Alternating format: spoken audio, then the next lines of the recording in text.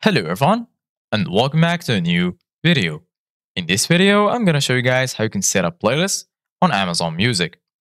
So if you guys want to learn how to do it, just follow the steps that I'm gonna show you. As you can see guys, I'm right now in Amazon Music, and this is how the homepage looks like. So right here in the bottom, you're gonna find all of the sections. There is the home section. Here you're gonna find the find section. So right here, there is a search bar that you can use to search for any music or podcast that you want, and you're gonna find it. And right here, you're gonna find some categories that you can explore. And there is also the library section. Here in the library section, you're gonna find all of your playlists. You're gonna find some playlists made for you, recently played.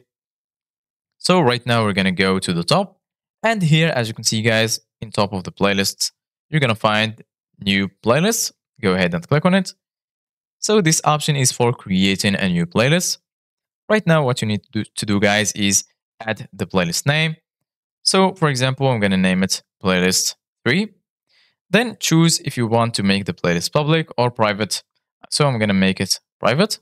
Then click on save. And as you can see guys, now we easily created the playlist. So right here, as you can see guys, you're going to find 3 options. Edit option, share, and here you're going to find some 3 dots. Go ahead and click on them for more options. And then right here, as you can see guys, you can shuffle, you can add it to presets, add songs, edit, delete from library, share playlists, and make playlists public.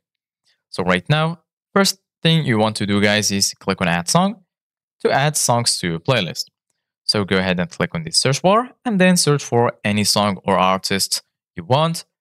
So for example, I'm going to search for a song. And as you can see guys, these are the results. I'm going to add these songs right here and then click on done here in the top right corner.